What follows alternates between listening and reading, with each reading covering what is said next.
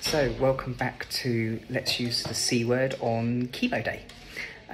So bit of a numbers thing for you today. So I have just started the first treatment up here of the third round of treatment.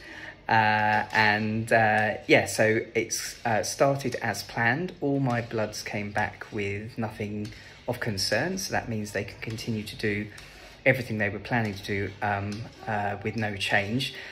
Actually, not quite true, because I mentioned one of the drugs that they include, they were administering quite slowly.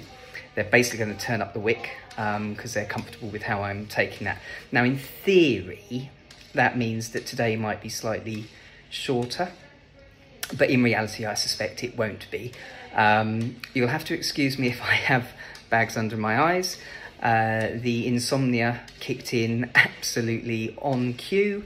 I do wonder whether there's a little bit of this going on in terms of my assumptions based on the steroids that I'm now taking. So obviously I've been told that is what it causes.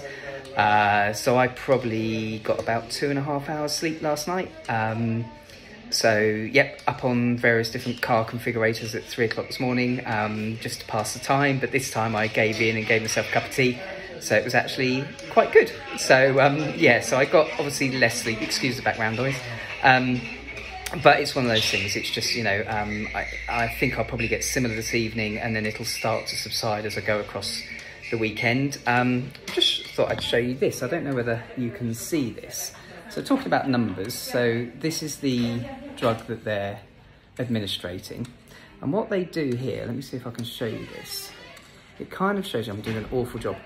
What it does is it gives you a flow rate, and then it gives you an idea of exactly how long that will be. So this particular one is a flow rate of 270 ml per hour. And then what it will do is it'll go through, I think this one's 2 bags of that treatment. And then what they do is they then flush between each one, and then they'll administer the next part of my little doozer cocktail. So the doozers are hard at work. I am here again for the day. So what I might do is I might check in a little bit later, see how I'm getting on, and keep you informed. But yes, so we are day 3, treatment part 1, and I shall keep you informed as to how the rest of the session goes. Speak to you soon.